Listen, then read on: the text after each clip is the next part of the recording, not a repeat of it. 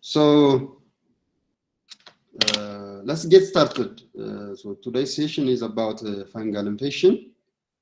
It includes three important infections, which are classified based on the anatomical sites. Actually, two of them.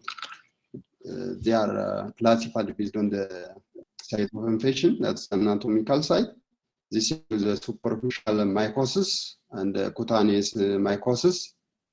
And then we will also talk about opportunistic mycosis. So this is outline of today's lecture. And to be clearer, we'll start by revising some aspects of fungus in general. But let's define mycosis. So mycosis is a singular form of mycosis, and it's an infection caused by a fungus. And mycosis can be classified into different groups, at least into 4 types based on the type and degree of tissue involvement. We have superficial mycosis, cutaneous mycosis, subcutaneous mycosis, and systemic or deep infections. In today's session, we'll talk about superficial mycosis and cutaneous mycosis. The rest, the 2, subcutaneous and systemic mycosis, will be discussed later in the infectious disease module. So we'll focus on 2 of them today. And fungi in general, they can be grouped into 2 based on virulence. So we have primary pathogens and opportunistic pathogens. So primary pathogens are more virulent and they can cause disease in normal individuals, whereas opportunistic pathogens or fungi, they cause disease in immunocompromised people, so they do have a bit of low virulence. Can anyone just say something, and it would be good if I can hear you. A lot.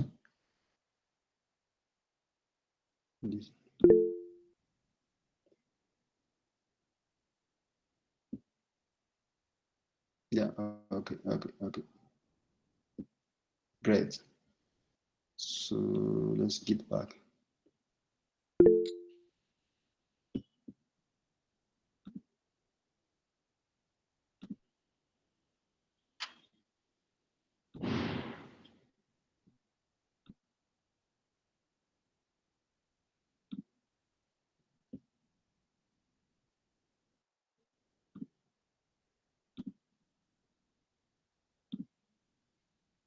So can you see it?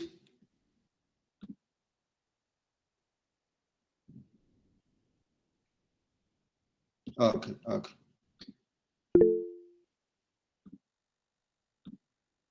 So then let's revise a bit about fungus morphology in general. So fungi, they can be classified into 4 based on their morphology. The first groups are yeasts, and these are unicellular bodies, and they could be like round, like this, or oval in shape, and they can be cultured on mycological media, and they produce actually smooth, creamy colonies when grown. Examples include Saccharomyces cerevisiae. This is also called brewer's and baker's yeast. This is the yeast used for fermentation of like injera and bread. Brewer's yeast, yeast, and this is an example of a yeast. We have also Cryptococcus neoformans as an example in the yeast group.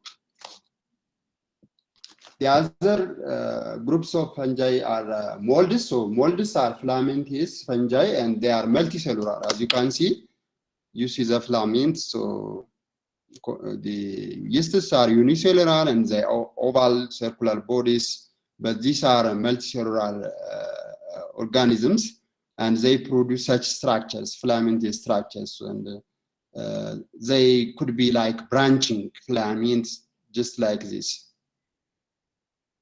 And they reproduce by formation of different spores. So spores, you know, spores in fungi, they can be used as a dispersal unit, and they are also involved in the reproduction.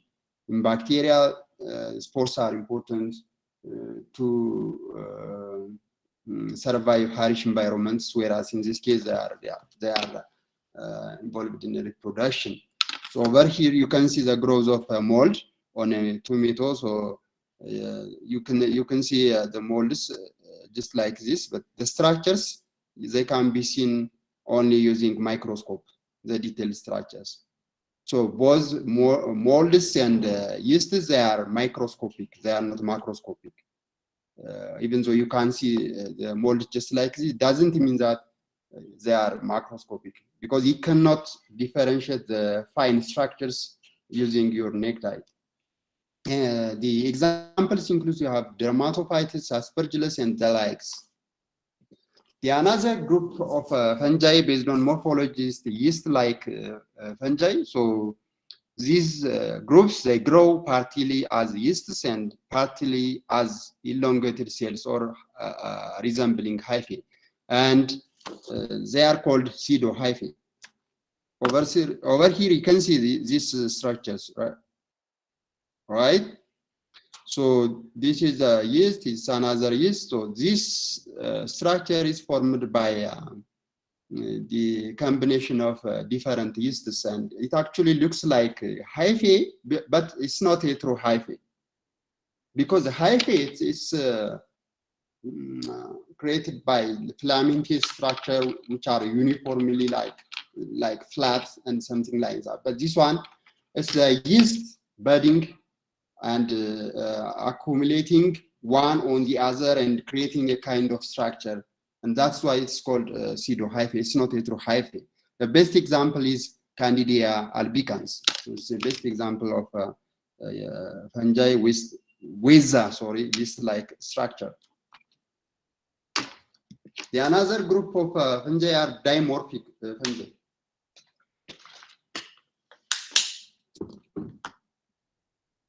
Have you heard about dimorphic fungi or fungi? Anybody who can tell us something about this? Yes.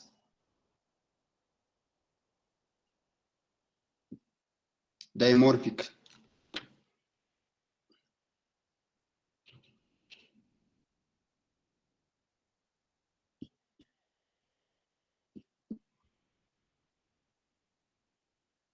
Okay.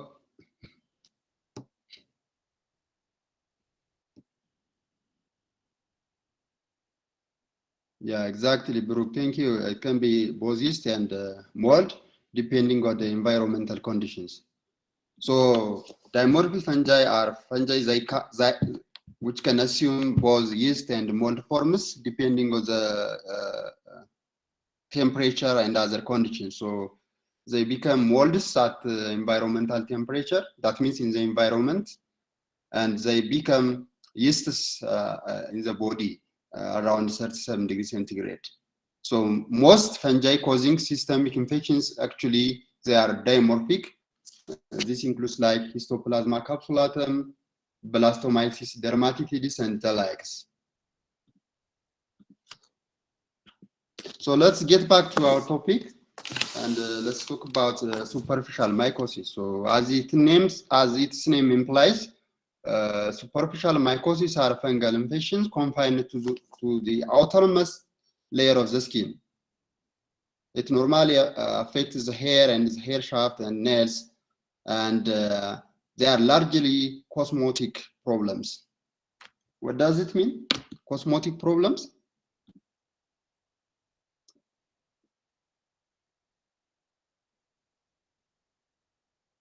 Cosmetic problems. Anyone comment on it? What does it mean?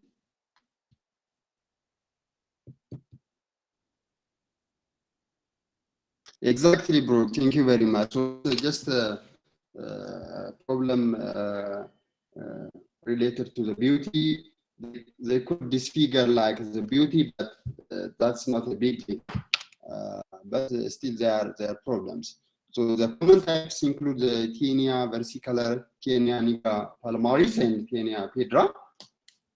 And we'll talk about each of them. So let's start with the Taenia versicolor or Pityriasis versicolor. This is a common superficial infection, and it affects the skin.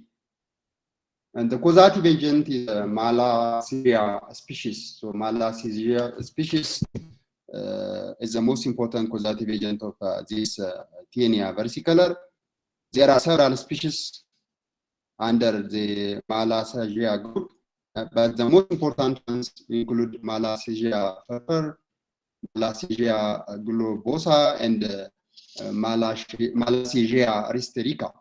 So this is a lipophilic yeast, and it's actually normal flora of the human and animal skins. So you can get it from the endogenous part. So what does lipophilic mean? Lipophilic. Lipophilic.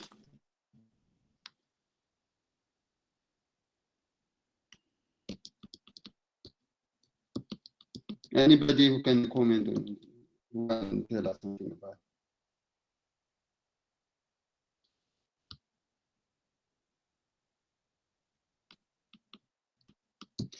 So you know it. So the term, yeah, exactly. Thank you. Yeah. Thank you. So lipophilic, as its name implies, it loves lipid.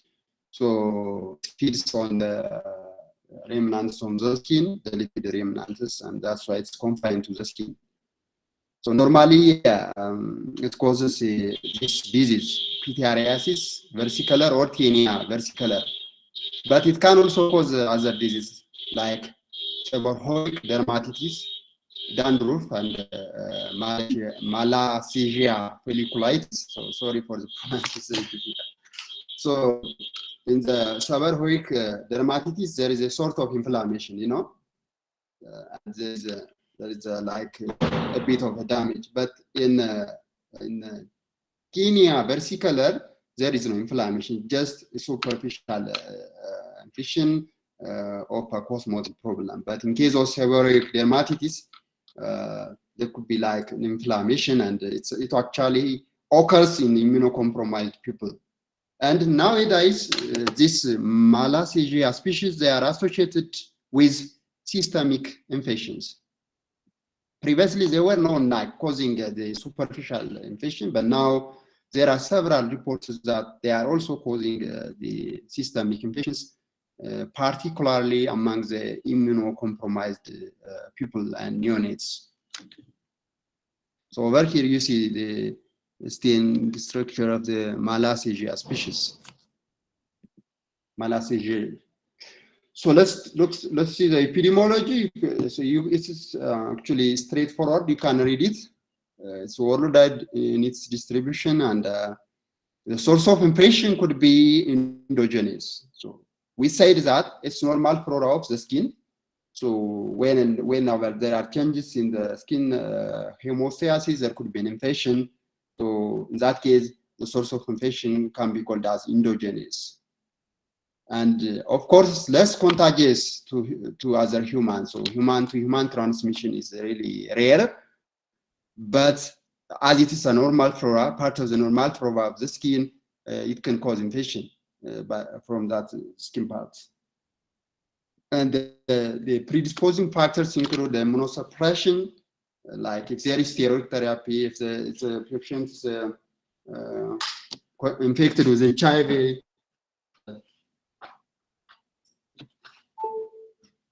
And that like is that will predispose for fungal infections, not only the Taenia versicolor, but it can also happen in normal individuals, by the way. Prohagen is another important predisposing factor. So sweaty and greasy skin will be highly susceptible to this Mycoses species. And if there are chronic bacterial infections, then the infection by this Mycoses species can happen as a secondary infection. So the clinical manifestation, as you can see over here, it creates a sort of like fawn-colored macules. So over here, it's called a fawn colored, you know, just like this, and it could be hyper or hypopigmented. The skin, I mean, could be hyper or hypopigmented depending on the skin color, and for blacks and for whites. So the lesions are well demarcated, as you can see here. So over here, so it's actually paleness and there is no itching. And let's talk about the laboratory diagnosis. So when we talk about the laboratory diagnosis, it's always important to take the appropriate specimen, right? So in this case, we take skin scrapings from the affected area, and then we have to use 10% potassium hydroxide. What's the importance of 10% potassium hydroxide? Importance. Anybody? So we use 10% potassium hydroxide whenever we exactly. So Brooke, thank you very much. So yeah, so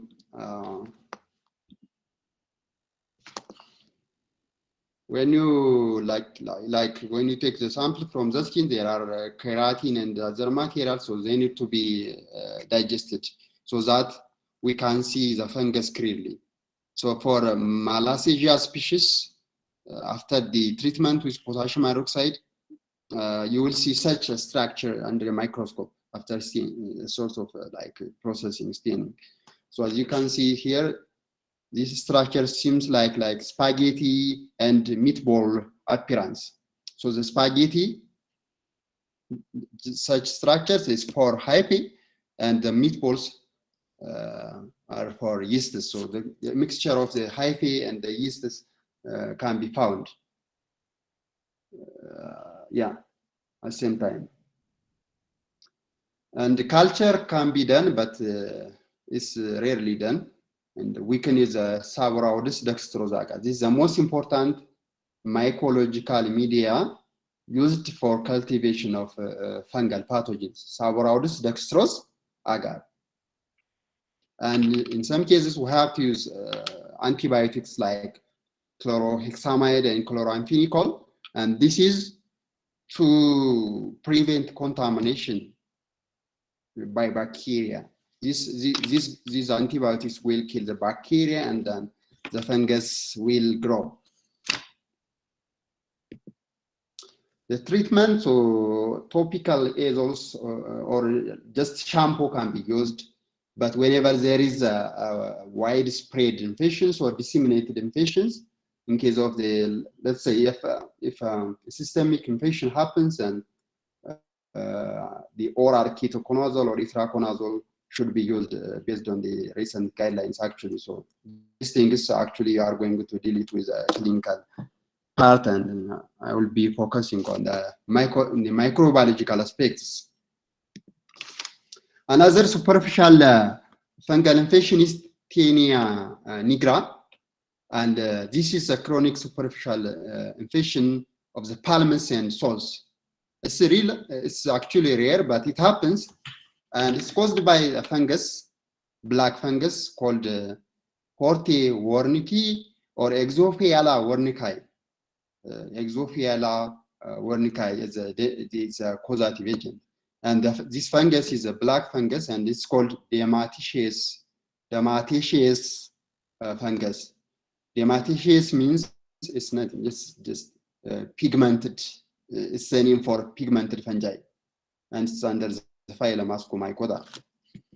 So the epidemiology, you can read it again, and the transmission, it's to be like through traumatic inoculation to the skin, because prevalent in soil in the environment, so it's a contamination from the environment, so it's exogenous.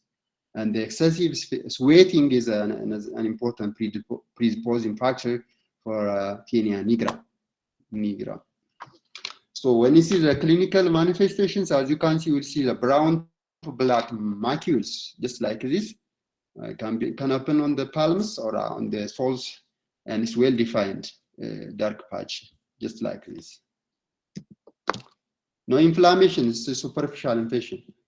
And when this is the laboratory diagnosis, you can take again skin scrapings and direct microscopy after 10% hydrogen KOH treatment can be used. The culture can be used, it can be grown on several structures. The treatment can be, these things can be used. Another is a Tinea pedra, and this is a chronic infection of the hair shaft.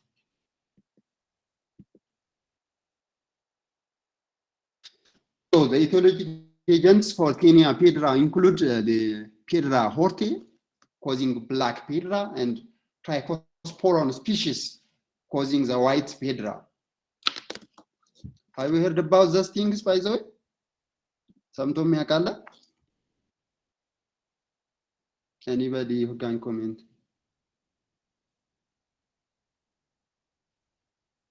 Anybody?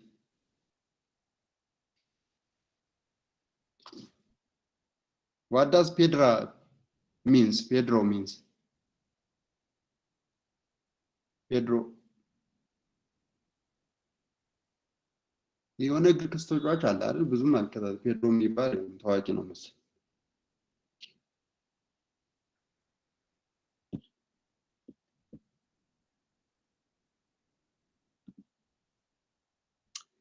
So yeah,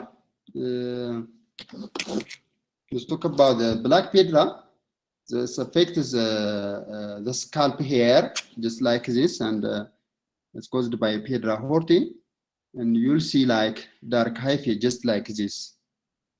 And the fungus, Pedra horti, it exists in the soil, so infection would be like exogenous contamination from the soils. It's common in tropical and subtropical environments, and it affects both sexes. And it's in this case, it's contagious. It's highly transmittable from human to human. So an epidemics can happen epidemics can happen in families. So the predisposing factors include poor hygiene, and long hair is really the most important predisposing factor for having black pedra. This is a clinical manifestations. Over here you see like hard black nodule, just like this. You can read it. And the laboratory diagnosis, same procedure can be used. Direct microscopy after 10% potassium oxide treatment can be used, and culture can be also used on the mycological medium. The treatment haircut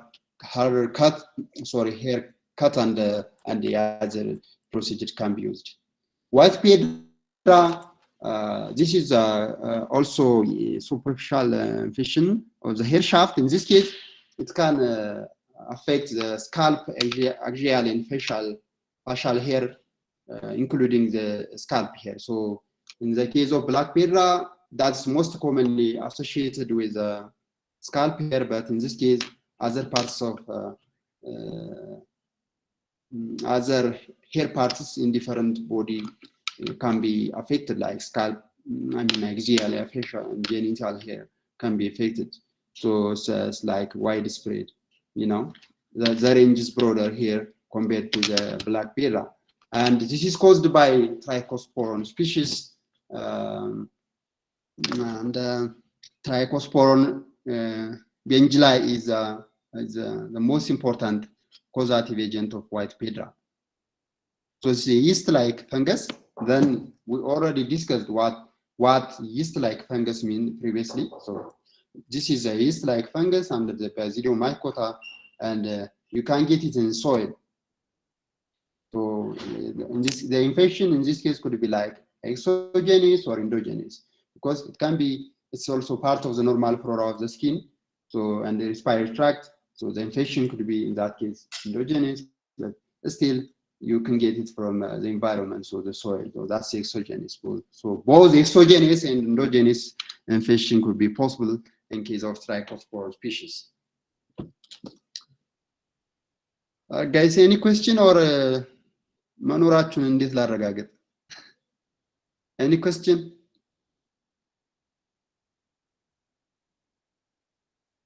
I have to say something, guys.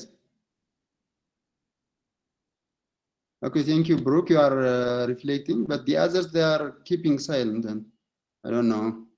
It's really difficult. Okay, thank you. Thank you. Okay. Thank you.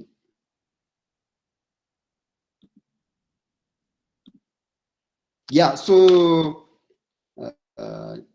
we have the black pedra and the white pedra with a bit of similar manifestations, but affecting different hair parts. So you will see, like, there is in epidemiology, you can read long hair. Again, here is an important predisposing factor. So the clinical manifestations, you will see like white to brown swelling along the hair strand. So that's why it's called white pedra, because the swellings here are the whitish, whereas in the previous one, the swellings are black. So in both cases, that like they look like stone. That's why it's called pedra. Pedro in Spanish means stone. So you will see such structures under the microscope. I mean. In this case, the nodules are actually adhering to the hairs loosely, and no pathological changes are elicited. So they are superficial infections. So there are no like inflammations in the scalp and the likes. The white pedra, the laboratory diagnosis, the same procedure can be applied. You can use direct microscopy, but it should be after what? 10% potassium hydroxide to digest creatine material from the hair. So you will see like budding yeast or arthroconidia. Arthroconidia is for the hyphae. It's a type of spore. Like fragmented spores are called arthroconidia. Nothing. The fragmented spores. So it can be also cultured on mycological media without cyclohexamide, actually, because this antibiotic inhibits the growth of trichosporon species. So we don't have to use cyclohexamide whenever we culture the specimen for the diagnosis of the white pedra. Don't forget this one. The treatment same procedure can be applied. Is straightforward. Can read it. Sorry, this is yeah. Now corrected. Sorry. So let's talk about cutaneous mycosis. So here there are terms like dermatophytosis and dermatomycosis. So dermatophytosis is an infection, a fungal infection. It's also called a ringworm infection, and it is caused by dermatophytes. Dermatomycosis is a more general term, and this is applied for any skin disease caused by a fungus.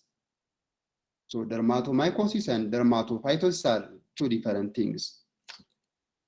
Today we'll talk about dermatophytosis. Or in other words, it's about cutaneous mycosis.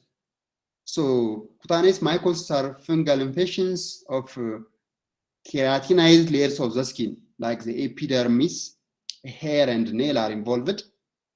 And it's also called ringworm disease or tinea. Why do you think the fungal infections, we're talking about tinea, or ringworm? Why do you think they are called just like this, right? Why they are called tinea or ringworm? Any other? Yeah, people are leaving them. It doesn't matter, but the consequence,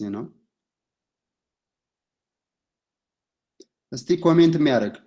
Why do you think that this is a fungal infection, but we are saying like tinea or ringworm infection? Why do you think they are called so?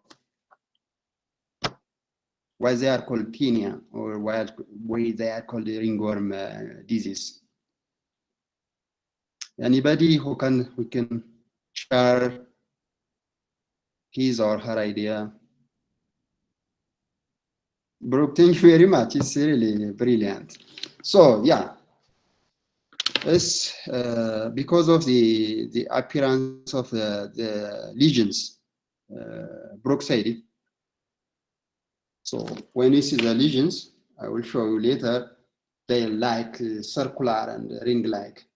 So that's why, and they actually look like a circular worm, and that's why they are called ringworm or tinea. You know, tinea is a parasite. You know, we have tinea solium, tinea. What you call this? The common one. We have tinea. So tinea is for worms or for lateral. No, then. Since the lesion looks like a circular worm, they are called ringworm disease or tinea. Tinea signita, I mean, yeah. So the main etiologic agents for cutaneous mycosis are dermatophytes. They are also called skin plants, and this group of fungi, they are keratinophilic and keratinolytic. You know, they can digest keratin by their keratinases because they love it. They are keratinophilic, and they are resistant to cyclohexamide. That's another property of dermatophytes. And morphologically, they are almost similar, and they do have septate hyphae and chains of arthroconidia. So hyphae can be classified into two. That's the molds, you know. It could be like septate or aseptate. Most fungi, they do have septate hyphae. That means there are cross walls across the filament. በመሃል ክሮስ ካለው ሴፕቴት ይባላል። ውስጡ ክፍት የሆነ ሎንግ ኢሎንጌትድ ቦዲ ከሆነ ደግሞ አሴፕቴት ሃይፋ ይባላል ማለት ነው። So most of the fungal pathogens actually they do have a septate hyphae, the molds I mean, and I told you about arthroconidia. So the dermatophytes, they can be classified into three genera, including the microsporum, trichophyton, and epidermophyton groups. So each of them they are associated with different disease. Actually, you know, for example, the microsporum, they basically affect hair and skin and rarely nails. But in case of the trichophyton, they can affect hair, skin, and nails equally. Epidermophyton, they affect skin, nails, and rarely hair, and they have different preferences for the hosts. For example, in case of the microsporum, they affect children mainly, and then rarely adults. In this case, this reverse, the epidermophyton, they affect adults and rarely children. We can read it. So under this genera, there are lots of species, but the common species include like for epidermophyton, we have epidermophyton flocosum, and for the microsporum, we have microsporum canis, microsporum gypsum, and the likes. And for the trichophyton, we have like trichophyton rubrum, trichophyton mentagrophytes, trichophyton verrucosum, bolacin, and the likes. So there are actually lots of species for each group, but these are the examples. And they do have like the sort of structure which can be classified as macroconidia and microconidia. So conidia is spore, macro means large, and micro, small, you know it. So for example, for trichophyton, the macroconidia are rare, but the microconidia are abundant. So whenever you observe under the microscope from the space, taking a specimen, then you expect like many microconidia if you are looking for trichophyton. And the microsporum, the macroconidia, the numerous, so the microconidia rare, and the pyromaphyton, the microconidia are absent in this case. So these things can be used to differentiate this genera. This, for example, the macroconidia of Microsporum canis, and this is the macroconidia of the Epiromyton locus, just like this. So this is whenever it is viewed under a microscope. So when you see the ecology and epidemiology, dermatophytes, they can be classified into 3 ecological groups. We have anthropophilic, zoophilic, and zoophilic species. So as their name implies, you know, anthropophilic means they love humans, so they are associated with humans, like these groups. The zoophilic species, they are residing in soil, and so the infection will be from the soil, from the environment. And the zoophilic species, they are associated with animals. And here the most important thing is, you know, the severity of the infection or the disease depends on the strains or species of the fungus involved, you know. And let's say if the anthropophilic species cross to animals, it will be more severe. And if the zoophilic species, you know, if they infect humans, the infection could be more severe, because those are not natural hosts. So the severity increases whenever the species cross the host categories. So that's an important point here. And the major source of ringworm infection, you know, these things, worm, Damperian, and the like schools, these things are predisposing factors. I mean, source of infection, sorry. Sources of infection. What is happening here, guys?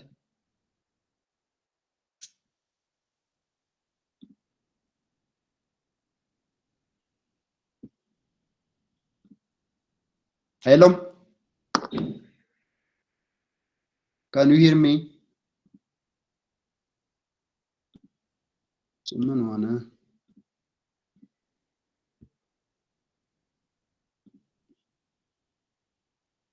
Can you see it? I can't see my slide. I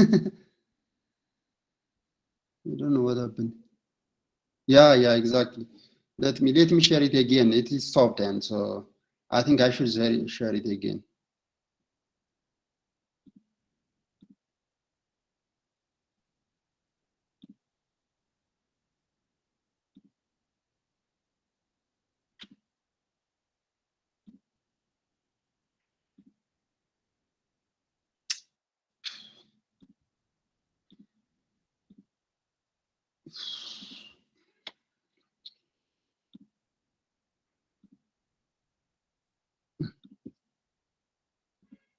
Wait just a moment. Open. And now, share. Yeah.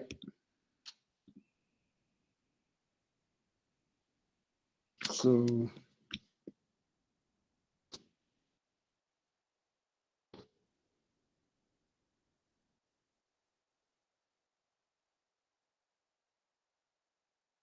we're here, so yeah, they can be associated with different groups, and you know, the source of infection varies accordingly.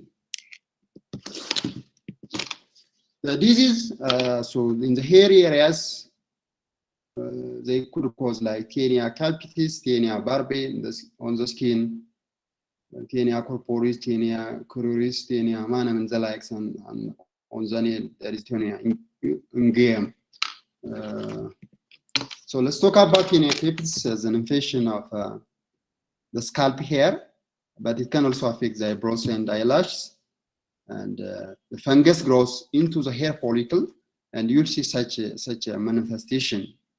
The common etiologies include the trichophyton species like Trichophyton mentagrophytes, and we have also Microsporum canis. So these are images showing the manifestation of Taenia capitis. Taenia barbae is a ringworm fish and has a beard, and such manifestation can happen. The hair infections caused by dermatophytes, they can be classified into different groups based on the invasion pattern. They can be called as ectotrichs whenever the arthrospores are on the surface of the hair, just like this. And these groups cause ectotrichs pattern, and the other groups are endotrichs, and in this case, the arthrospores they grow inside the hair shaft only, and they create a black dot just like this. And we have a lot of favors here, and it's just like this. So let's see the clinical manifestations of the ringworm of the body.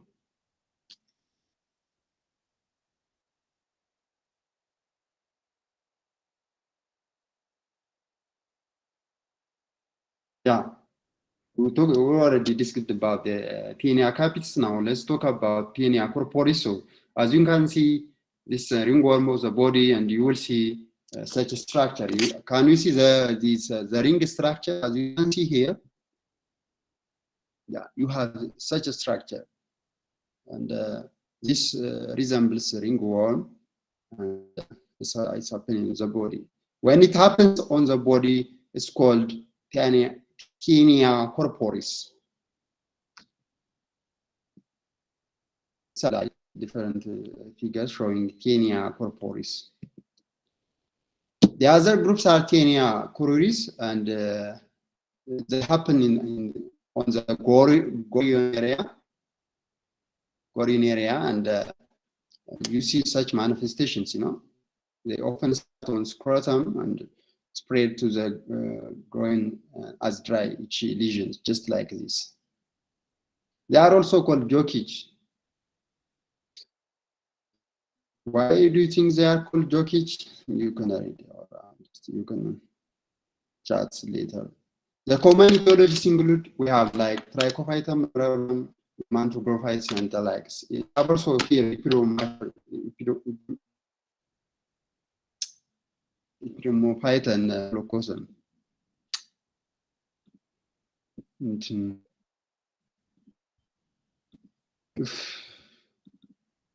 No.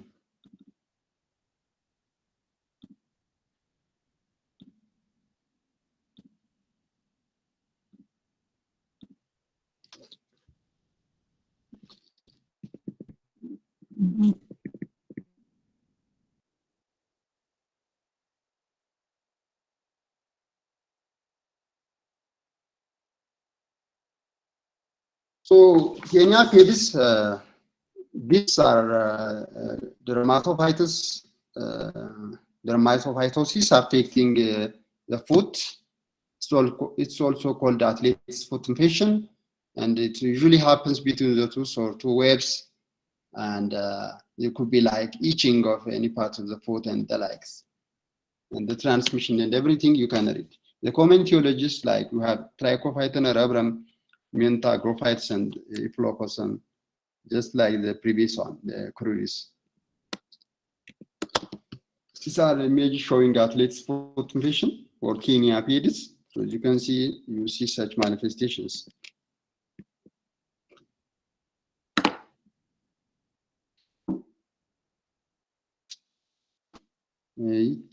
ምን እንደሆነ አላውቅም።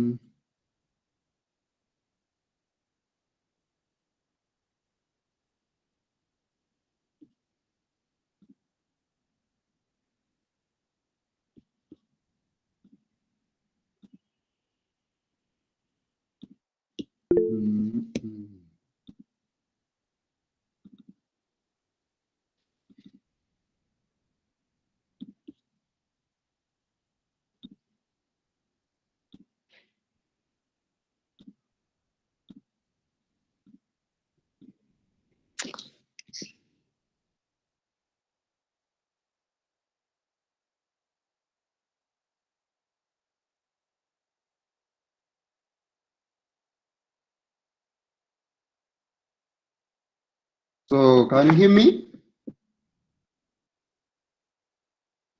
Can you hear me?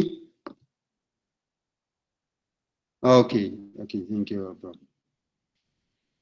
So let's try it this way. And Tenia in game is an infection of the nails. It's also called onychomycosis. And the common etiologies include like trichophyton, trichophyton mentagrophytes, and epidermophyton floccusen. And unlike the previous one, this Tenia unguium or onychomycosis is really resistant to treatment. Rarely resolve spontaneously. For example, Tenia corporis, it can resolve spontaneously the body infection, but in this case, it rarely resolves spontaneously, and it's resistant to treatment. The treatment should be given like for a long period of time.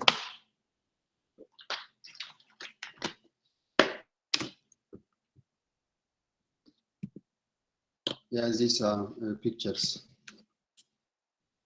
So the laboratory diagnosis, the symptoms, wound lamp examination in general, you know. Wood lamp examination, when so is to visualize the lesions. ያው መብራት ስናበራበት በደንብ ይታያል ማለት ነው። wood lamp examination as a clinical examination, and then the sample should be taken, skin, nail scrapings, and from hair, plucked hair, and should be taken. And whenever we take the samples, the age, I mean, the age is really important, you know. As you can see from the previous picture on the corporis, you know, the edge is a bit necrotized, so the probability of getting the fungus or the etiology will be higher as the edges of the ringworm. The middle is already like, you know, the skin is already destroyed, and you know, it's almost flat. But whenever you move to the edges, then the probability of getting the fungus or isolation of the etiologic agent will increase. So when we take the scraping, this skin or nail scraping, whatever, the edges are better to consider. So then direct microscopic examination can be done after 10% KOH preparation. Actually, that is here is really important to use 10% KOH, because you know we are taking samples from nail, from hair, and from skin, which are rich in keratin material. So that should be digested so that the fungus can be easily visualized. So you will see like safety type branching hyaline. Safety type hyaline means not colored. Previously we talked about dermatitis fungi. Those do have a colored hyphae, but in this case hyaline is like colorless hyphae. So it's a safety hyphae. The culture can be used on several agar with and without antibiotics, depending on the species. There is also a so-called dermatophyte test medium specific for dermatophytes, and this can be also used. And also the other tests, there are hair population tests, race tests, and the likes. So and treatment for mild cases, topical imidazole groups can be used, but like you know, imidazoles. And whenever the infection is severe, then oral antifungal agents should be considered. And for the skin, like the treatment should be 4 to 6 weeks. For the hair, 3 to 6 months, and for the nails should be like for at least a year. So it's a long period for the nails.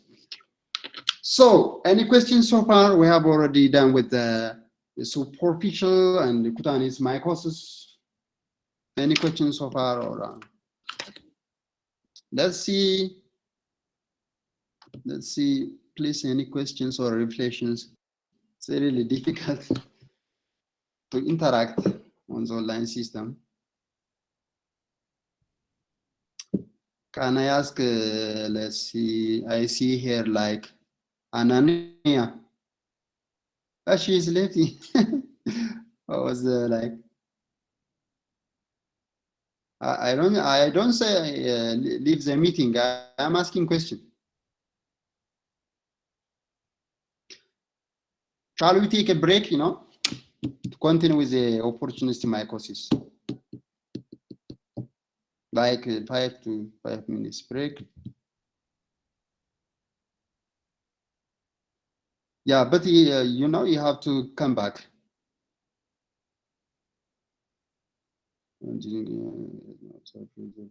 Structure. Yeah, who was think?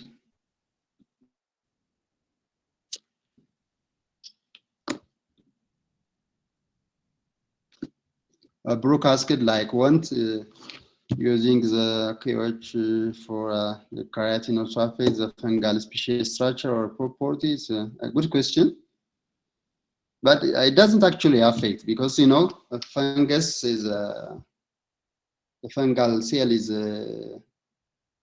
really complex compared to the human cell, and normally it's not the cell actually affected, it's only the keratin material that has been removed. So for the fungus, the basic structure will not be affected, but it's okay if the unnecessary structures, which are not common, which are not important in the diagnosis, should be like also digested and washed away due to KOH. So it doesn't actually damage the fungus basic structure or the elements that we look for the diagnosis, I would say. So if you don't have any questions, then I'll be back after, let's say like after 5 minutes. አትሂዱ እንደምትጠብቁኝ ተስፋ አደርጋለሁ። 5 minutes break now. It's like at 10 we'll start the second session. 4 ሰዓት ላይ እንጀምራለን ማለት ነው።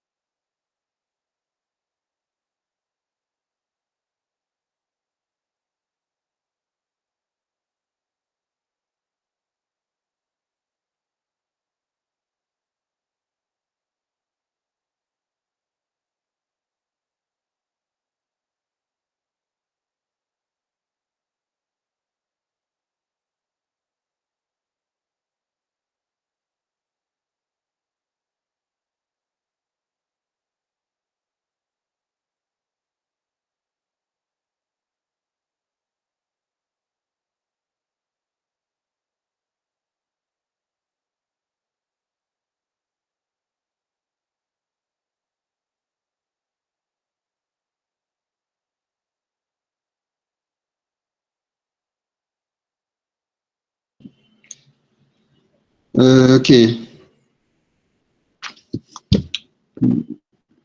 Back. መጥቻለሁ።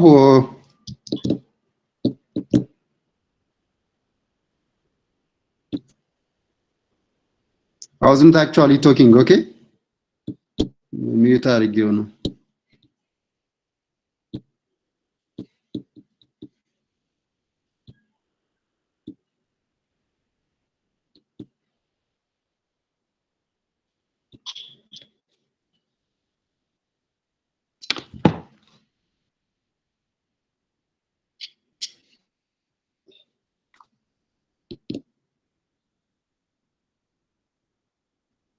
So then let's get started. Can you hear me?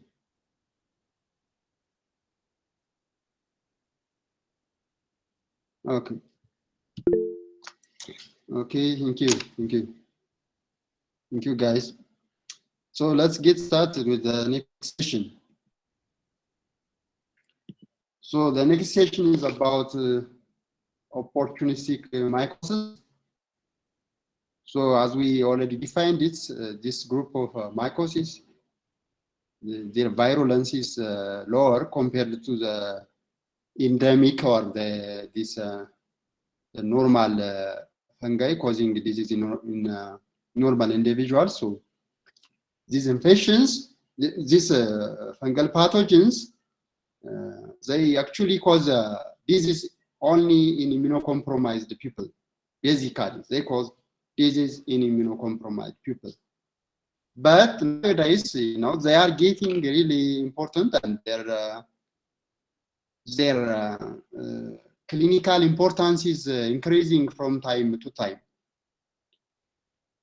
What do you think is the reason that the opportunistic mycosis and in particular and fungal infections in general, they are getting attention and their clinical significance is increasing from time to time? Why do you think is the reason for that? Anybody who can share us something about this? Why do you think is the reason that previously it was like bacterial infection? We have still bacterial infections, but nowadays fungal diseases are also getting attention and their prevalence is increasing, and the clinical significance is really increasing from time to time.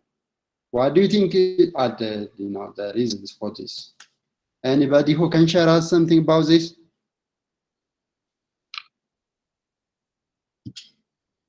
Please, anybody would be appreciated. Share any ideas can be shared, it's just brainstorming.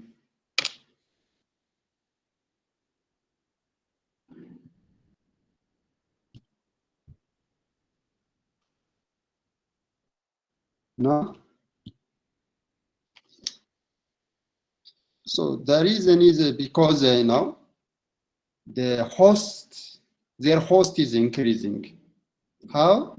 It's because of the increasing burden of chronic disease now. If you see in Ethiopia, for example, chronic diseases are increasing, diabetes is increasing, and the cancer is increasing, and we have also HIV there, all of them which lead to immunocompromisation and make the host susceptible to such a fungal pathogens. So because of the increased immunocompromised population, because of the increment of the hosts, these fungal pathogens, which were actually friendly previously, they are now becoming,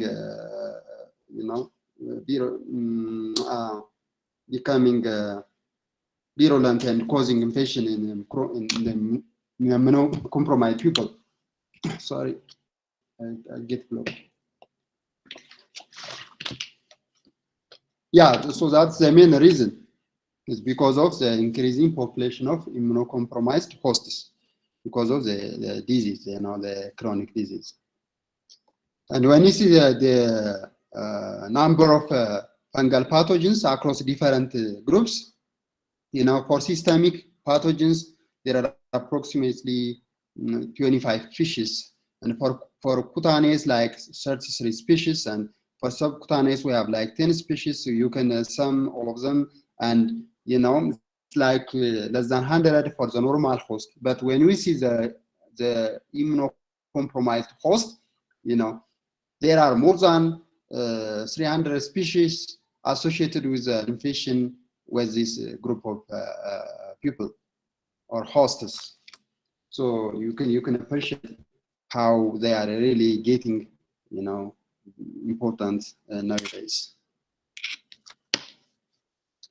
The common opportunistic fungal diseases include like candidiasis, aspergillosis, cryptococcosis, and pneumocystis. These are the common opportunistic fungal disease or fungal infections, but it doesn't mean that they are all. There are many other opportunistic fungal infections, but these are really the most important ones, especially the first three. They are really important, where candidiasis, aspergillosis, and cryptococcus are really important. So let's get started with candidiasis. So candidiasis is an fungal infection is caused by Candida species. So Candida, they are yeast-like fungi. So we talked previously. Normally, they are yeast-like fungi, forming pseudohyphae just like this. But whenever they infect an individual, they can form hyphae, true hyphae, in the tissue. And this is an important virulence mechanism for them. Yeah.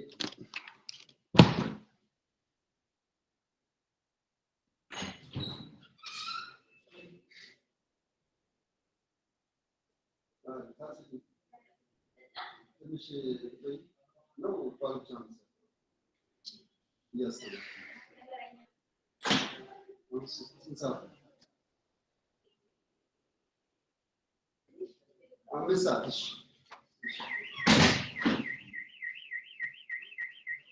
Hello, sorry.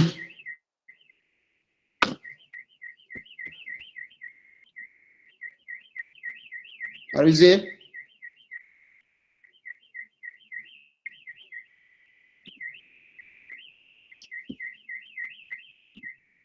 Are you there? Yeah, okay. So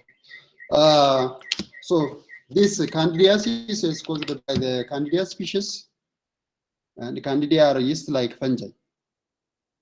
Morphologically, normally they are yeast-like fungi, but after infection, they can form through hyphae in the tissue.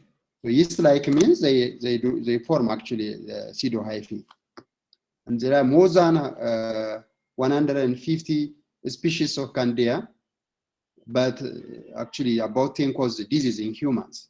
So the most important ones include Candida albicans, Candida tropicalis, Candida glabrata, and Candida krusei. So, you know, this Candida albicans is the most important one, I would say, out of this. The other groups, they are called non-albicans Candida. So there is a grouping, Candida albicans and non-albicans Candida. This is because most of the infections are caused by Candida albicans. But still, there are non-Candida albicans like Candida tropicalis, Candida glabrata, and Candida krusei. They are also important. And the candidiasis is the leading fungal infection among the immunocompromised population, like diabetic patients, HIV infected patients, and cancer patients. When you say epidemiology, you know, the infection, the source of infection could be endogenous. Candida albicans, for example, is normal flora of the different body parts. It's a common cell of the skin. You can get it in the gastrointestinal tract, the genitourinary tract, and the respiratory tracts. So from there, it could be an infection whenever the host homeostasis is disturbed, there could be an infection.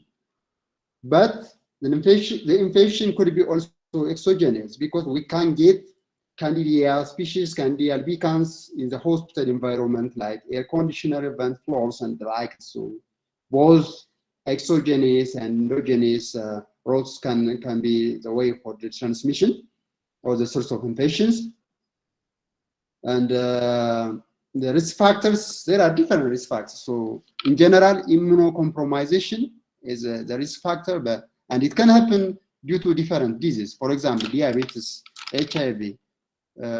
Also, if there is a procedure, post-operative immune suppression that can happen. Use of corticosteroids, you know, they could be immunosuppressant, as you might know, and also use of urinary catheter can predispose. In this case, you know, it could be like inserted through the urinary catheter. So these are some of the risk factors, so the predisposing factors for Candida infection. So when you see the pathogenesis, first we said it does have yeast stage and it forms the pseudohyphae. So the yeast stage is by itself is an important virulence factor because it can form a biofilm. Biofilm. What does biofilm mean? Anybody? Biofilm. Biofilm.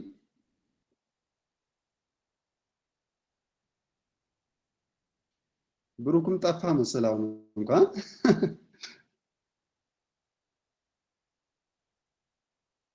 you don't have Brooks anybody biofilm ማለት ነው. Thank you, Tolera. Okay, bro, thank you. You know, it's well appreciated in bacteria, you know, and in dental disease, in dental caries. This is like formed by the accumulation of bacteria. One bacteria, like, you know, sticks with the other bacteria, and this collection is called biofilm, and that will be resistant for treatment, you know. ብዙ ባክቴሪያ አንድ ላይ ጥርስ ላይ ምናምን ቢከማች ዴንታል ኬሪስ የሚመጣው ማለት ነው። እሱ it's really difficult to remove even by using like by brushing, and also it would be difficult to treat because it would be difficult for the drugs to penetrate that biofilm and then reach each bacteria in the biofilm. So yeast is like oval or circular thing, and those can collect together and form biofilm, and that would be a virulence factor for Candida albicans. That can help for the spreading, because you know our immune system will not be able to conquer the biofilm easily, and that way Candida albicans can spread. That's one virulence factor. The other virulence factor, and the most important one actually, is the ability to change to a hyphal form. It's called also phenotypic switching, you know. So once the host is infected, the yeasts will enter, and the yeast like fungi, that the pseudohyphae could enter to the body. But after entering into the tissue, it will be converted to heterohyphae. So, you know, there are molecular mechanisms, very advanced. We will not talk about them here. But whenever there is a change, that's really important for Candida albicans, because that form, the hyphal form, has different mechanisms to affect the human epithelial cells. For example, it can strongly attach to the epithelial cells, and also the true hyphae secretes different enzymes like proteins like proteinases and phospholipases, which can degrade the human tissue. So that way, the Candida albicans will get advantage to spread into the host tissue and then establish the infection. There are different other virulence factors, like it may also produce like the toxins, but they are not covered here. But the most important one is the biofilm formation due to the yeast, and then the transition from the yeast to the hyphal form will trigger an infection in the hosts. So let's see the clinical disease. It can cause different diseases. Any organ can be affected, by the way, by Candida albicans. But the most important one, the most common one is oropharyngeal candidiasis. It's also called thrush, oral thrush, just like this. And it's common in immunocompromised people. Most importantly, it's common in HIV patients. So you will see such a manifestation.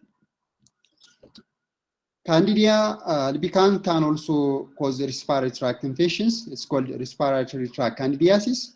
And it can happen like as laryngeal candidiasis or as tracheobronchitis. So these are more clinical. We will deal it in the future. But yeah, I have to mention that it causes different infections in the respiratory tract as well. There is also so-called vulvovaginal candidiasis, VVC. And it's normal flora of the genitourinary tract and the genital tract, I mean, especially in women, you can find it in the genital tract area. So that's normal, but when the physiology changes, it can cause infection. So like 75% of women may experience at least one episode of vulvovaginal candidiasis. And the recurrence is also common.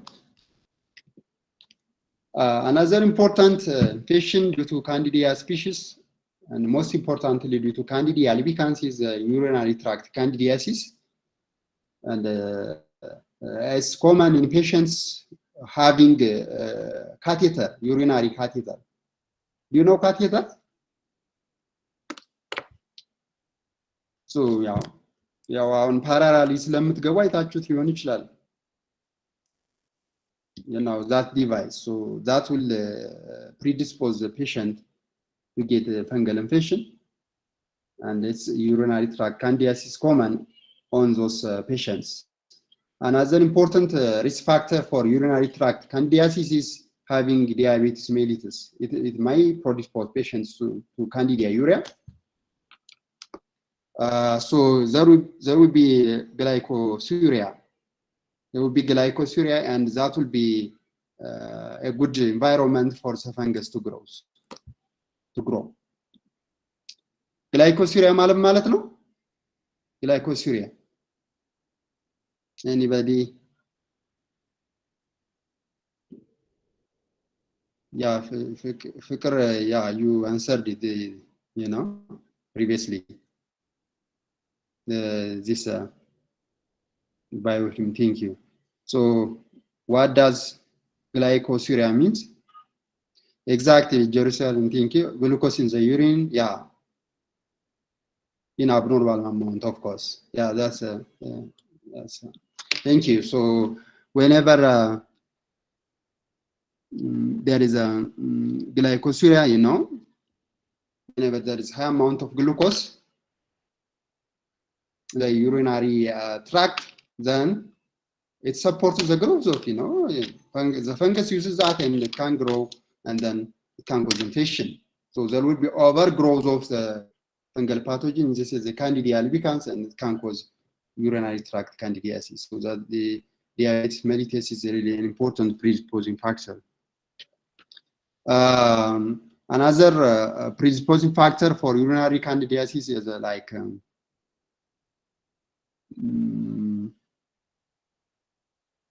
yeah, we have use of immunosuppressive agents and the likes.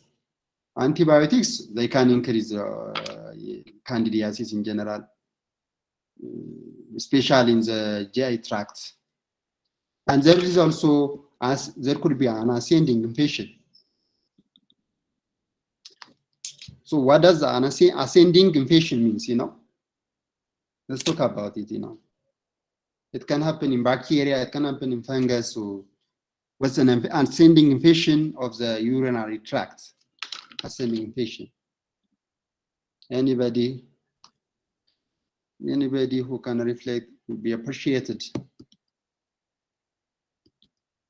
እስቲ የሚነግረን ማለት The infection could happen due to the ascending of the pathogen. What does it mean?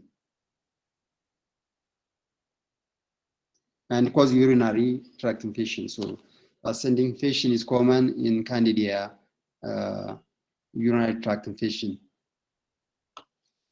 How it happens, and anybody who can tell us something.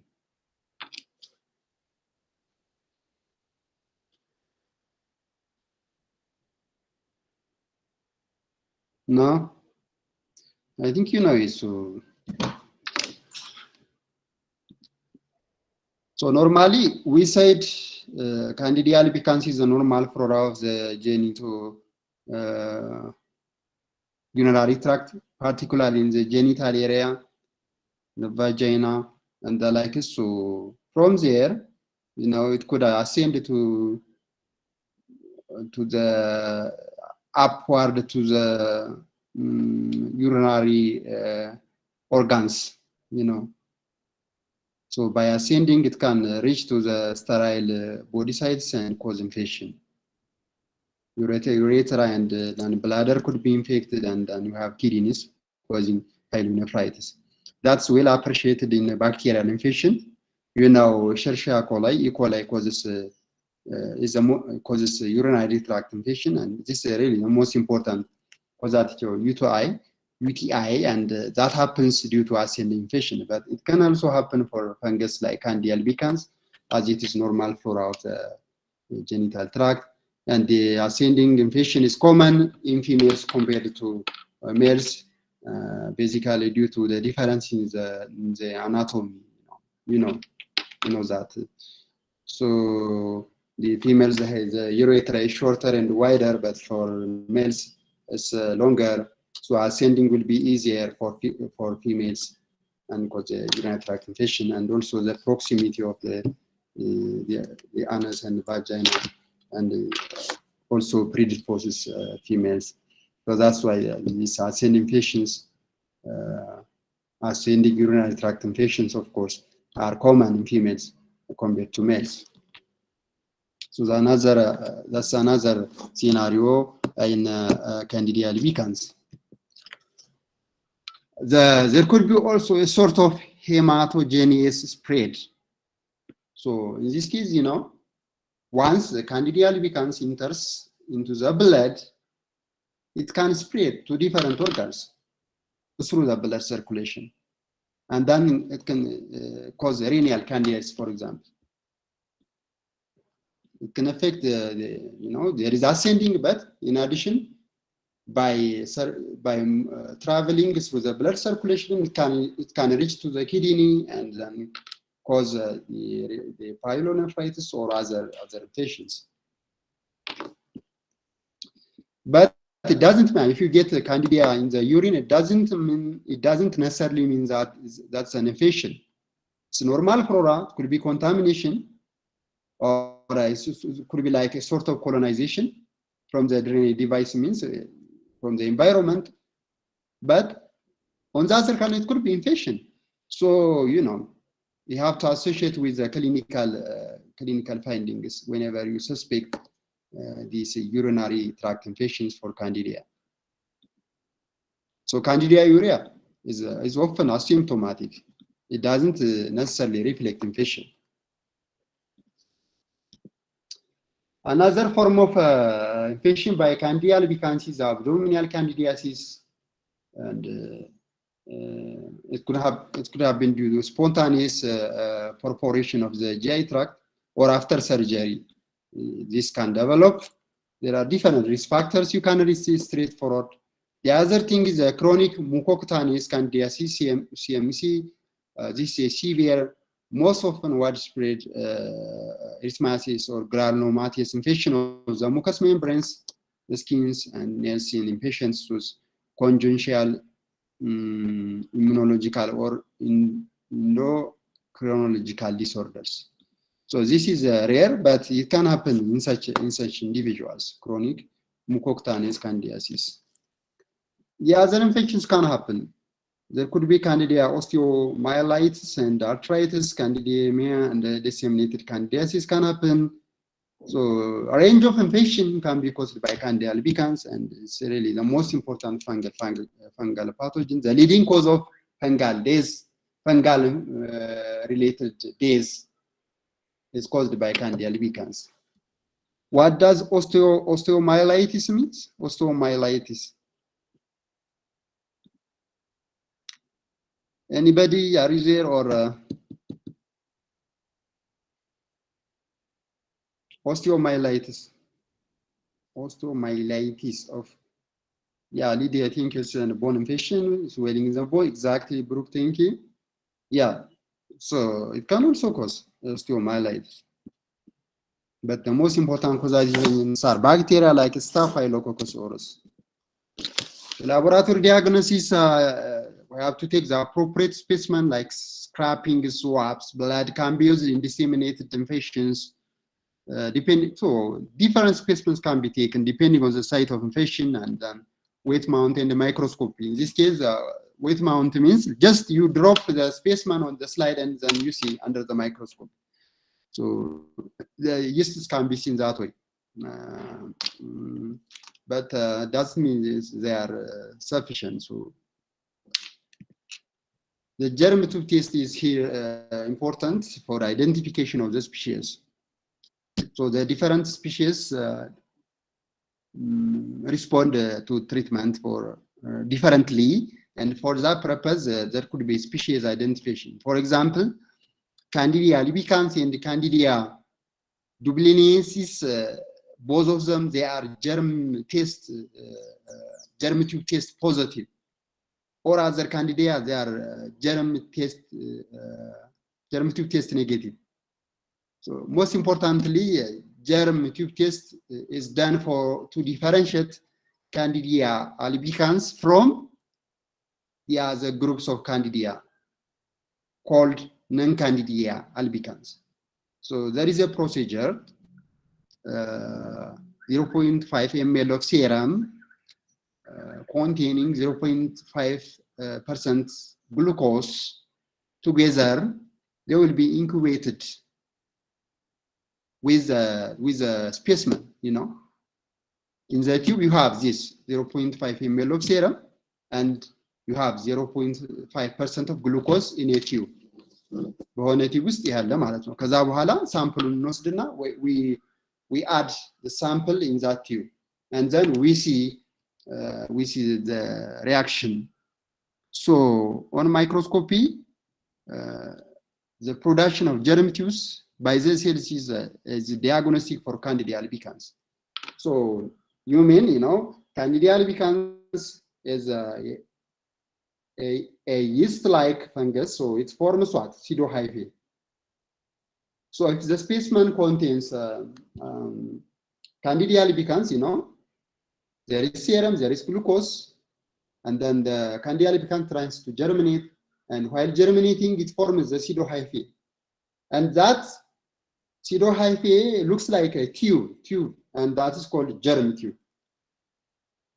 So if pseudohyphae is formed, and then that indicates Candida albicans, and probably also Candida dubliniensis. But the other groups, they are germ tube test negative. So that's a procedure, and it's important for species identification because species identification is clinically important for treatment. It can be also cultured. Several dextrose agar with antibiotics can be used, and can be actually grow on bacteriological media with antibiotics. But this CDA is really important.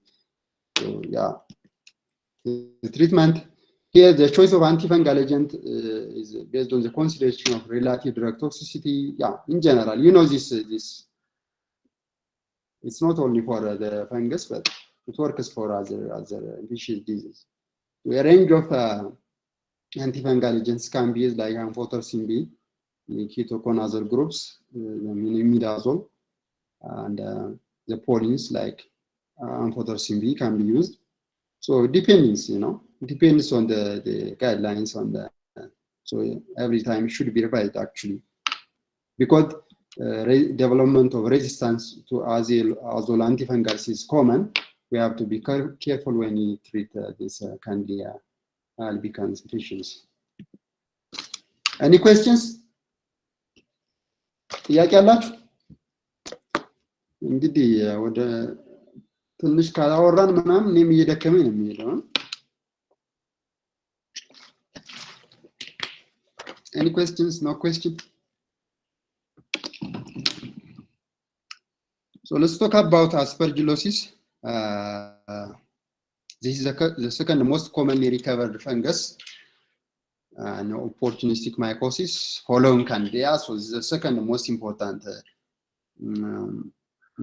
disease, fungal disease associated with the opportunistic fungal pathogens. So aspergillosis is caused by the Aspergillus species, and there are more than 100 species of Aspergillus. It's not, and the medically important species include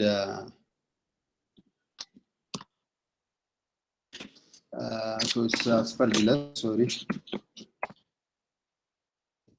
Aspergillosis is the disease, and Aspergillus species. So there are actually more than 100 species of Aspergillus, but the most important ones, medically important species causing disease in humans includes Aspergillus fumigatus, Aspergillus niger, and Aspergillus flavus. These are the most important ones. Fumigatus, niger, and flavus are the most important ones. And when this is epidemiology, so the main source of infection is the environment. And most importantly, it's associated with grain processing areas. So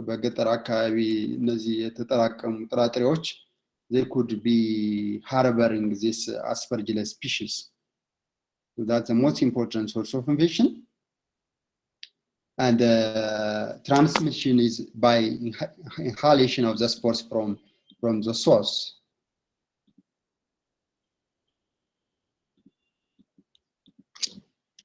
And the pathogenesis is now it produces different enzymes like proteases and elastases, which can degrade the tissue and facilitate the spreading of the Aspergillus species. It can also grow at 37 degrees centigrade, and then, be like changing.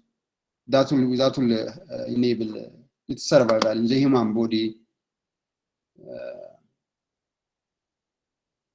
And it's commonly associated with neutropenic and bone marrow transplant patients. We'll see later.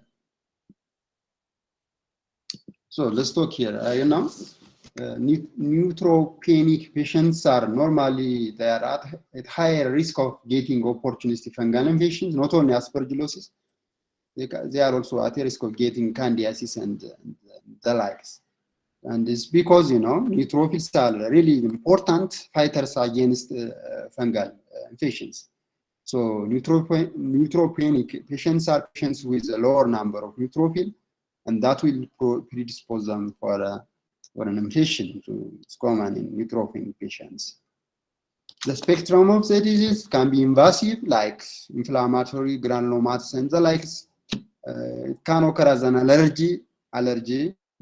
There is also a so-called mycotoxicosis. It can cause intoxication of the foods, and it could be like transient colonization simply, or it can even cause systemic infection. So the spectrum of disease takes a range of types. The clinical form, then there is so-called allergic bronchopulmonary aspergillosis, aspergilloma, fungus ball. This is whenever the fungus blocks your respiratory tract. Aspergilloma ይባላል ማለት ነው. But it can cause invasive pulmonary aspergillosis. This is the most severe one. Invasive pulmonary aspergillosis can be caused by the Aspergillus species. And there could be disseminated aspergillosis, through the blood. It can reach to the heart and can infect the heart, causing endocarditis, and can reach to the brain and cause cerebral aspergillosis. Sorry. So when you say the laboratory diagnosis, we have to take appropriate specimen again. For example, the bronchoalveolar lavage, BAL, is really one of the most important specimens considered for the diagnosis of aspergillosis. Tissue, any tissue, infected tissue can be taken. Sinus drainage. So depending on the site of infection, we have to take the appropriate specimen. And then here we have to treat it with 10% potassium hydroxide, as usual. We see like hyaline septate hyphae. It does have a septate hyphae. But here, detection of the hyphae in clinical material and repeated detection by culture is critical for diagnosis. This is really important. If you get a report from the laboratory, like by a simple microscopic examination, and that doesn't necessarily mean that there is an infection. There could be contamination because prevalent environment. So repeated testing is really important. And if there is a facility, then culture should be done, and histopathological examination also should be done in order to provide the definite diagnosis. And yeah, you have to use your clinical decision as well. I forgot one important thing here. You know, the aflatoxin, it causes cancer, so it's carcinogenic, and it can cause liver cancer, by the way. Liver cancer ሊያመጣ ይችላል ማለት ነው. And this produced by Aspergillus flavus. So back to the diagnosis. Culture is so really important if the facility is available, as there are frequent contaminations from the environment. You know, the presence of this Aspergillus species doesn't necessarily mean there's an infection, so culture should be done, and histopathological examinations should be also done as much possible. So here is a procedure for the culture. It can grow on routine mycologic media like sabrodextrose agar, but we don't have to use the cyclohexamide. We don't have to add this one because no, it might kill a fungus. So positive culture again might be a sign of transient exposure or infection. So even positive culture could be due to contamination, or like it could be like due to transient exposure, just exposure. So we have to add like other procedures, clinical decision and the likes. The treatment, it depends on the type of infection again. So early initiation of therapy is really important for invasive pulmonary aspergillosis, because we said it's really very serious. This is serious, and it's common actually now in immunocompromised population, especially here in Black Lion. It's being re-innovated, as you might have seen it. So there is a report that such infections are increasing. You know, the aspergillosis infections are increasing in this hospital environment because of this the environmental degradation. Yeah. ስለዚህ is a really important infection. And the treatment surgery might be considered. It says for aspergilloma, for example, it's blockage, so you have to remove that and the likes. It's more clinical. The other one is cryptococcus, and this is caused by Cryptococcus species, either Cryptococcus neoformans or Cryptococcus. Again, there are over 50 species, but the most important ones are the Cryptococcus neoformans and Cryptococcus gatti, and they are associated with a different environment. So the source of infection is like for Cryptococcus neoformans is the environment, and the edged bird droppings. It's found in the bird's droppings or feces, and it occurs globally and most importantly affects the immunocompromised individuals again. Cryptococcus gattii is also associated with environment, but it is associated with eucalyptus tree, the bar zaf ላይ ነው associated የሆነው ከዛ ነው ኢንፌክሽን የሚገኘው ማለት ነው። And the difference between Cryptococcus uniformans and Cryptococcus gattii in terms of causing infection is that Cryptococcus gattii can cause infection in immunocompetent individuals. That one is associated with immunocompromised, but the gattii can cause infection in normal individuals. And the transmission is by inhalation of the spore or yeast. This is the life cycle. As you can see here, the spores will be inhaled and then they will reach to the lung, and then from the lung there will be dissemination to the central nervous system and causes meningitis. The clinical diseases include like pulmonary infection and CNS infection. There could be skin infection and others, but the pulmonary and CNS infections are the most important clinical disease caused by this Cryptococcus species, especially Cryptococcus neoformans. So let's talk about pulmonary infection. So the portal of entry is the nose, the yeast will be inhaled, and it's actually the most important portal of entry to cause an infection. After the pulmonary infection, there will be dissemination to the central nervous system, and the CNS infection follows. So that's why it's called the most important portal of entry for infection. Yeah, you can see the different manifestations. It presents the clinical syndromes of subacute meningitis or meningoencephalitis. This. Yeah, it causes meningitis and encephalitis. So, and in HIV patients, it causes complications like iris, it's advanced, and there could be also cryptococoma, the real entity characterized by localized solid tumor-like mass, usually found in the cerebral hemisphere of the cerebellum. So you can read these things, but basically, I will say that these Cryptococcus neoformans or Cryptococcus species in general, they enter through the nose, reach to the lungs, and then they spread to the central nervous system and cause meningitis and meningoencephalitis, and that's the most important manifestation. Even though they first reach to the lung, the CNS infection is the most common and severe form of infection caused by Cryptococcus neoformans. So they are known for causing meningitis, fungal meningitis.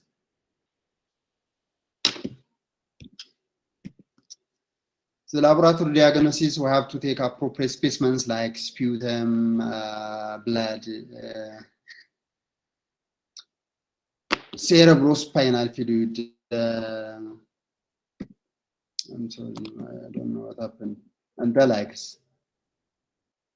Indian ink preparation can be used, by the way.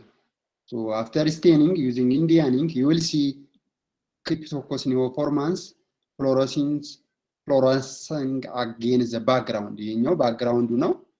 ይሄኛው encapsulated cyst ነው ማለት ነው። I hope in the laboratory they will show you. እናሳያችኋለን። Culture can be done, and it can be done on several drugstores agar. And there is an important now, rapid test. Cryptococcal antigen የሚባሉ ቴስቶች አሉ። እነዚህ they are really important. They are rapid, and they can detect the antigen from the blood, and they can support treatment. They are sensitive and specific, and they have been used widely in the hospital environment. I don't know whether they are applying it in the Ethiopian hospitals in Black Lion or not, but it's really important because it can detect the antigens. The Indian ink staining, it takes time, sensitivity matters, and the culture is difficult, but the cryptococcal antigens are just kits, just like HIV testing. They are kits, and they can detect the antigen if the individual is infected. So the source of infection is from the environment. It's not normal flora, so probably, if it enters, it causes infection, and antigen detection is sensitive. Antibody detection, we cannot rely on that because it could be past infection. But if it is antigen detection, then that's really helpful to support the treatment.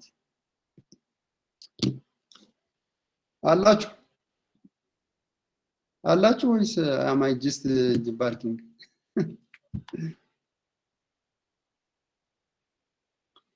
ዮሐና ግን የለችም ማለት ነው። ዮሐና ነው አለ። Okay. Okay. Yeah, I see. Okay, I see. So thank you guys. Thank you. Yeah, let's talk about the treatment. So yeah, a range of antifungal agents can be used, but amphotericin B is really the most important antifungal agent. ስትማሩ እንግዲህ ስለ ፋርማኮሎጂ ላይ በደንብ ትልትሉ ይችላላችሁ። Very important, even though its penetration to the brain is a bit minimal, but there are formulations for to decrease actually the toxicity. There are formulations, but it's actually the most important antifungal agent for cryptococcal meningitis. And so far there is a very low drug resistance development against amphotericin B. Also, you can read this one. Prevention, no specific actives are known to cause fungal meningitis. So it's avoiding the risk factors is best for the prevention. The last one is pneumocystosis. So pneumocystosis is caused by the fungus Cystis gyrovesi.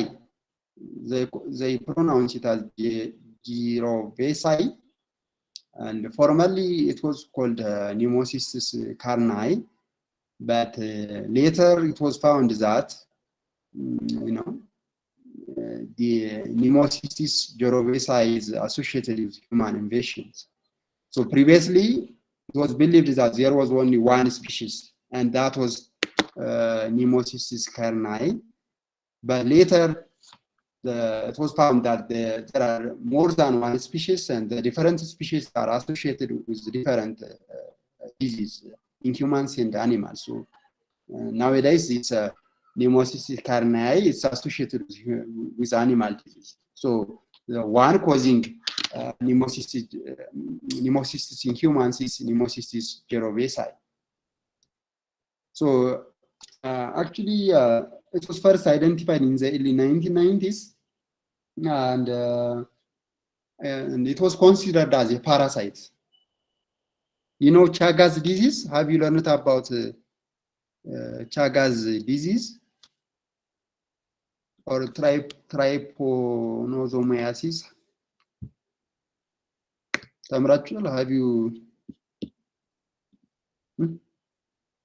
Yeah. So you know about Chagas disease, you know? It's not common in Africa, like it's common. So that's caused by trypanosomiasis, Trypanosoma cruzi. So it was thought like it was a parasite in that group, but later after characterization, it was found that it's rather close to fungi. Rather than the parasites or protozoan parasites. So now it's grouped under the fungal pathogens. So is pneumocystis a fungus? Yes, definitely. Now it's grouped under a fungal pathogens. Basically, the cell lacks rigidity, but the fungal cell wall is rigid. It does have chitin and the like, so it's rigid. But on the other hand, it does have the biochemical elements of the fungal cell wall, like that have glucan, glucosamine, which has a major subunits of chitin. You know, the fungal cell is made up of chitin, outer layer. So those things are there, and when you see the cytoplasm, it's more of cholesterol. You know, cholesterol is for animal cells, but for fungal, it's ergosterol.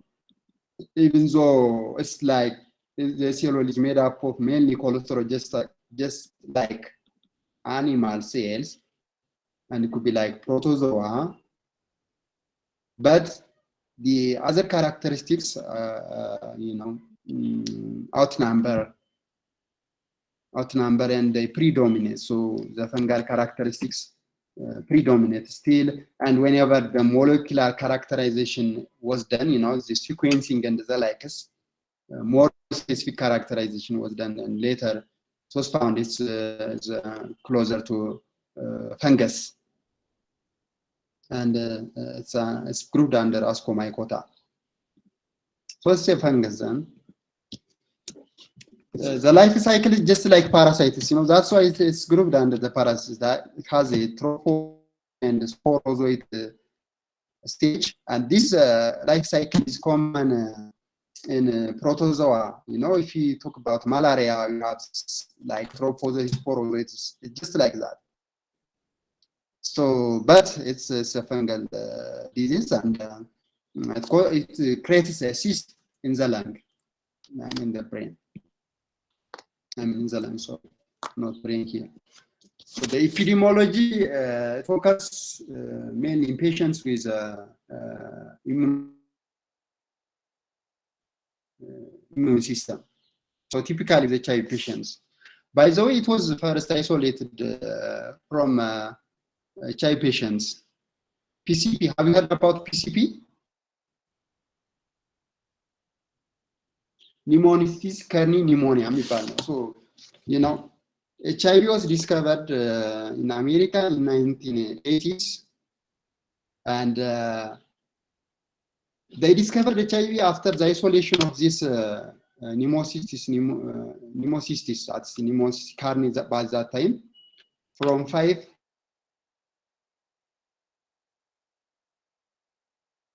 were severely sick, and they isolated this pathogen, this fungal pathogen. Of course, it was previously isolated from neonates and the likes, but later it was found that it was associated with HIV, because once they isolated this the pneumocystis carni, and then they looked for the disease, and then they found out that those patients, the homosexual men, the 5 homosexual men were infected with the virus. So then it was the time that HIV was discovered, and this fungus was associated with the first HIV cases. Okay, so that's how it goes, and so it's associated with immunocompromised people, HIV patients. Now, thanks to ART, antiretroviral therapy, the incidence of PCP is decreasing because of that. So the risk factors: when a CD4 count is less than 200 cells per microliter, then there is a predisposition. But as I say, ART is there now. The CD4 cells will be improved. What are CD4 cells? CD4 cells.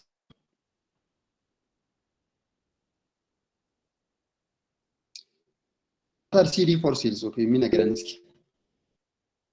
12%, exactly. So 12%, yeah. So CD4 cells are helper cells, and they help every arm of the immune system. We have the macrophages to engulf the pathogens, but for the macrophages to function, they need to be supported by CD4 cells. We have cytotoxic T cells like to kill intracellular pathogens like viruses, but for cytotoxic T cells to function well, they need to be supported by T helper cells, CD4 cells. T helper 1 and 2. The CD4 cells are really important, T helper 1. So if these helpers are attacked, then every arm of the immune system will be like disabled, and that will predispose for opportunistic infections. So when their number decreases, it's serious and causes it predisposes for opportunistic infections, PCP, oral thrush. Oral thrush, we talk, this caused by what? Candida albicans, and then it happens in immunocompromised people, so they are interrelated. recurrent bacterial pneumonia and the likes can predispose to pneumocystis, high HIV viral load, you know. ብዙ ቫይረስ በደም ውስጥ ካለ HIV patient still CD4 count ስለሚቀንስ they will be more susceptible to PCP, to the pathogenesis. There is so-called major surface glycoprotein (MSG) on the surface of pneumocystis jirovecii, and then it acts as an attachment ligand to the epithelial cells. And there is a procedure. Once inhaled, it bypasses the defense of the upper respiratory tract, deposited into the alveolar space, and then it causes a manifestation. So, and without treatment, it's really very fatal. The clinical disease, we have pneumocystis pneumonia. Previously, it was called pneumocystis carni pneumonia, PCP. Nowadays, some of the mycologists or the clinicians, they call it as pneumocystis jirovecii pneumonia. But to avoid the confusion, the term PCP has been, continued to be used. So yeah, so pneumocystis pneumonia or PCP is normally caused by what? Pneumocystis jirovecii, and it's a common cause of pneumonia in its patients, and there are manifestations.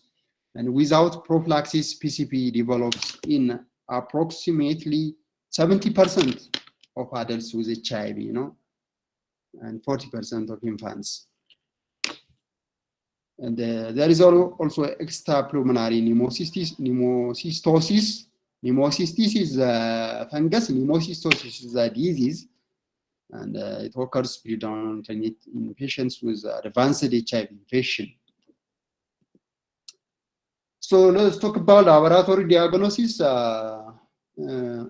Unlike the other fungi we discussed, it's difficult to culture pneumocystis jirovecii on mycological media. It cannot be cultured. So we have to use other diagnostic methods like molecular assays to detect the fungus, or cystis or trophozoites can be detected from the sample. So the cystis form inside the lungs, and there are also trophozoite stages. So those processes, they happen inside the lungs, in the lung area. So cystis or trophozoites can be detected, but we cannot isolate the fungus pneumocystis jirovecii directly, because it cannot be cultured on a mycological media. So immunofluorescence staining is another important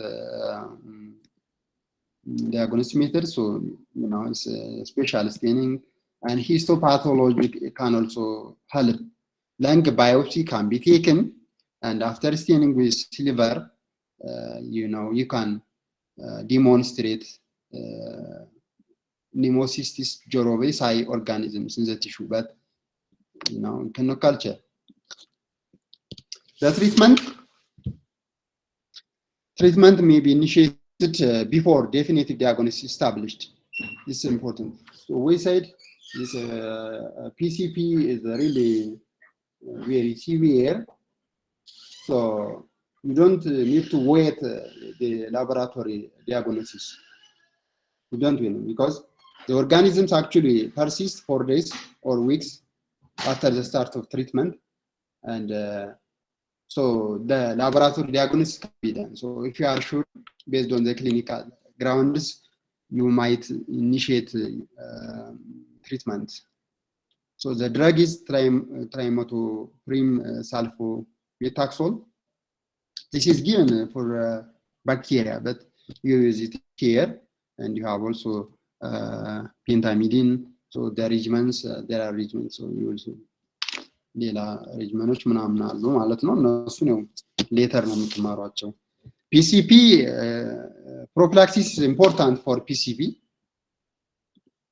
Prophylaxis is really important, especially for HIV patients.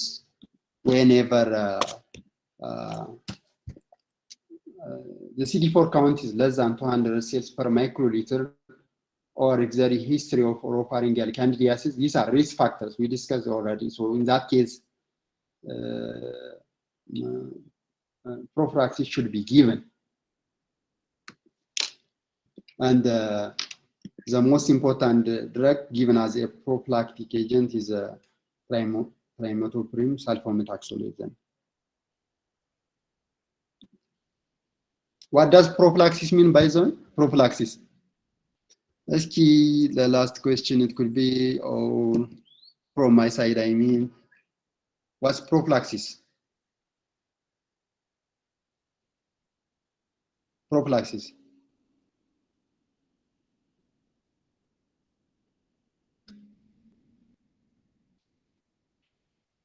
Yes, thank you, Baruch. Yeah, so it should be given before establishment of what? Yeah? Yes, exactly. It should be given before the infection. So this is to prevent infection. Prophylaxis could be like immunoprophylaxis. In that case, the vaccines could be given as a prophylaxis, but the drugs can be given also as a preventive measure. That's a prophylaxis. For example, for HIV, you can be prophylaxis can be taken. For malaria, for example, in Addis there is no malaria. If you are supposed to travel in the malarious area, then you can take the drugs as a prophylaxis. So that's the way you answered it. Thank you, guys. So yeah, this is all about today's lecture, but you have to read also. There are other opportunities fungal disease like mucormycosis. Now it's increasing, and with COVID pandemic, it was really associated with high mortality in India. So it's for the sake of time that I am not covering it here, but you have to read it. In India, most of the people were dying because of mucormycosis. They have had COVID-19, but the cause of death was mucormycosis. So this caused by zygomycetes, and now it's really increasing. I have to read. You have to know about this. You have to know, and I will include some points in the exam, so you have to read it. So thank you very much.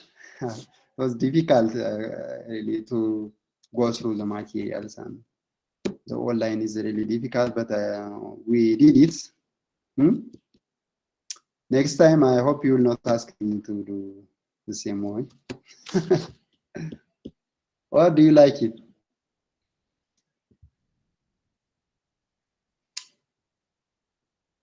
Okay, any questions? Any questions in the end?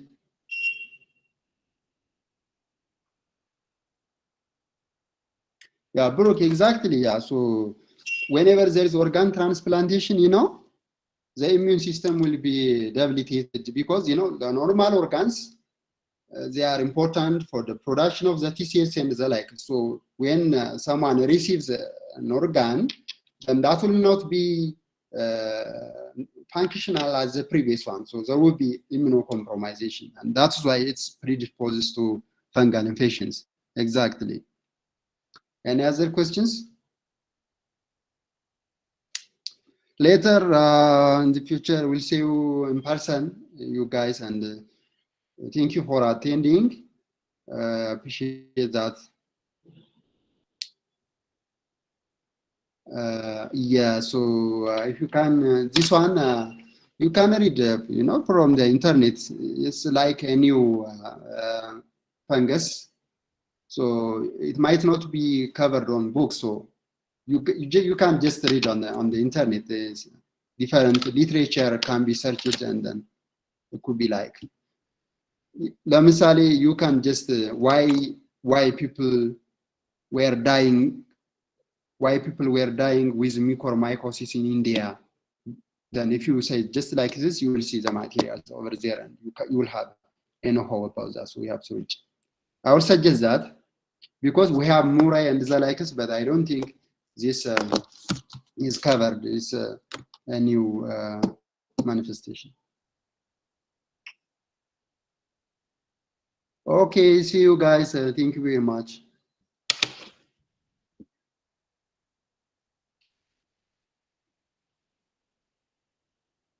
I will share the slides with Johanna, and you will get all the material from there.